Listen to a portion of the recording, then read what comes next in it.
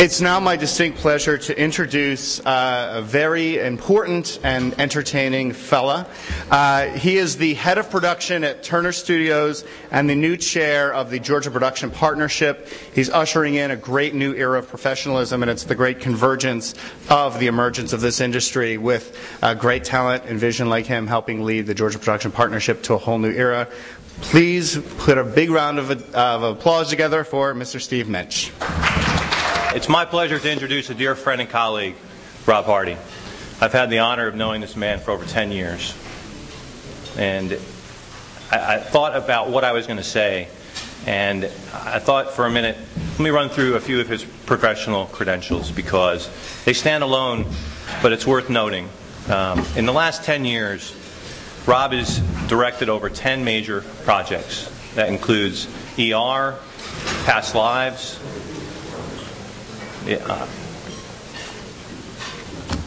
Heroes, but the things that are significant is what you may not know about Rob as not only being a director, he's produced 8 features and television episodics. He's written and seen produced 5 screenplays. And that's in 10 years. That's quite a resume. The other thing that you probably don't know about Mr. Hardy is that he didn't come from Hollywood royalty. He went to FAMU and got a degree in mechanical engineering. Long way from the film business. But when he was in school, he made a film called Chocolate City and found his passion for filmmaking and decided to pass on the job offers and pursue his passion. And he brought that passion to Georgia. He's been loyal to Georgia. He's been dedicated to Georgia. And there's just a couple quick stories, personal stories that I like to share to give you a feel about the man. The first one was on a film that I worked with him called Motives back in 2004.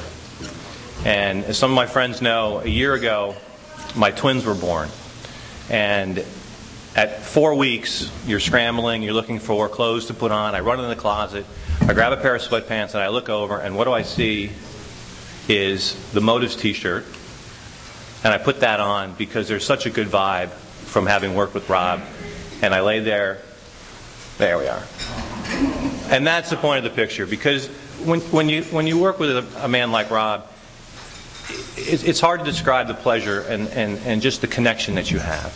And so when I look in the closet and there's 1,000 movie t-shirts I've gotten there, that was the one I grabbed that day to put my son on. So the other story I want to share is back in 2007 on 3 Can Play That Game. Rob was producing that movie. We were there on the set. Rob was in a hurry to leave. And those of you in the business know, well, if you're on set, you're generally not in a hurry to leave, especially if you're the producer, because you're the guy with the money. So Rob is hustling off, and I said, Rob, everything okay? And he says, yeah, everything's great. He goes, there's no worries. But today is my son's first haircut, and I'm not going to miss that. And so he left the set to be with his family. And I think that's quite a tribute to where his priorities are. A great husband, a great father, and a great friend. With that, I'd like to introduce Mr. Rob Hardy.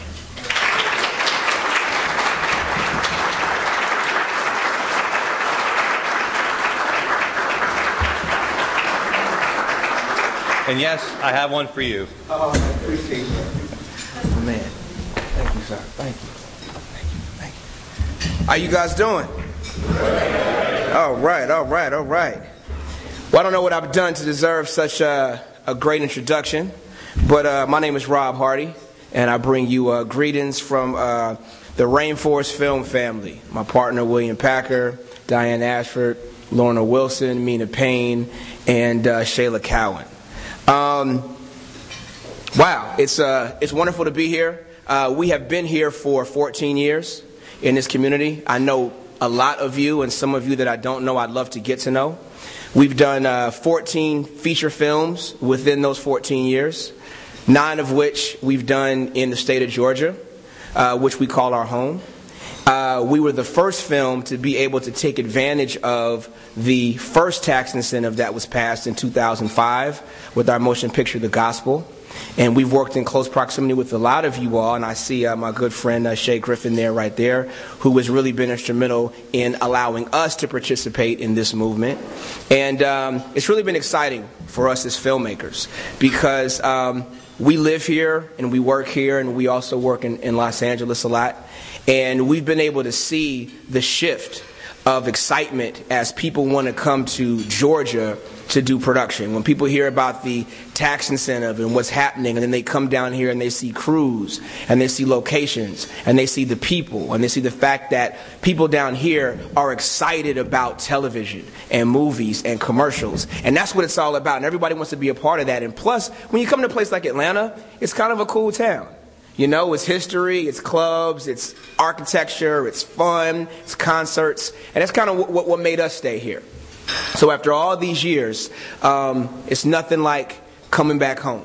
No matter where you go, LA, San Francisco, Chicago, New York, there's nothing like Atlanta, GA.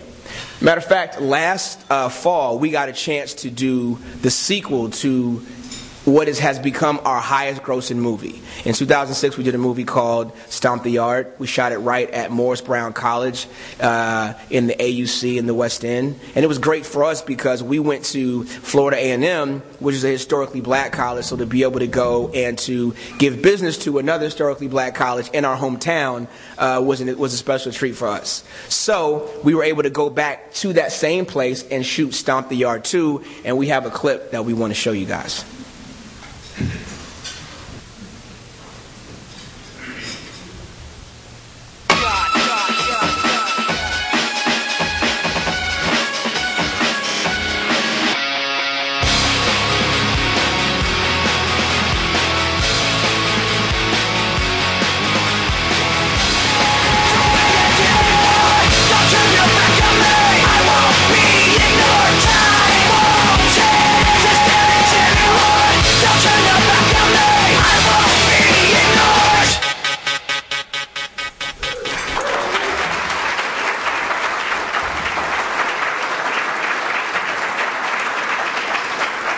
Right here in Atlanta, Georgia. Right here in Atlanta, Georgia, there's no place like it. There's no place like it. Every time I do a TV show, everybody's asking about, well, what's happening in Atlanta, Georgia? I just finished doing this TV show called Bones.